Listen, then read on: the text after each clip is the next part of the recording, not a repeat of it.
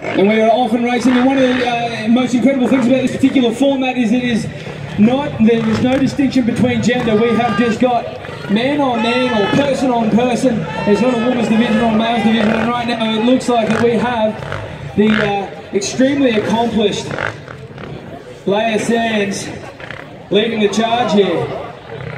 With Adrian getting stuck up there on that sewer pipe just momentarily, but Laia straight through that sand berm and up onto the rhythm section with around about 2 or 3 seconds lead. Oh no, we've had a bit. Yeah, Adrian Harry's a bit of an incident there on that 300.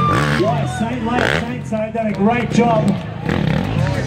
Very, very comfortable. And as we said before, Adrian Harry, literally the second time he's been out on track so far. Bit of an injury to Jesse Dobson. That's not taking anything away from Laia Sanz right now though. Oh, caught that, stalled the bike.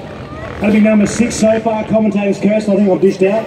That's right, Cam, you've got to stop mentioning names, but they are not dissuaded at all. Double, table double, straight through that rhythm section, as smooth as butter. And here she comes now, pulling away again through the cotton reels, up and over the logs, and then straight over that final sewer pipe. So putting together an extremely strong run here for the first man-on-man heat, Cam.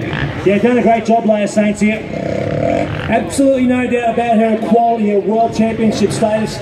You had Toby Price say he's envious of the amount of stuff she's won. So very, very strong job. Put your hands together, ladies and gentlemen, from Laia Sanz.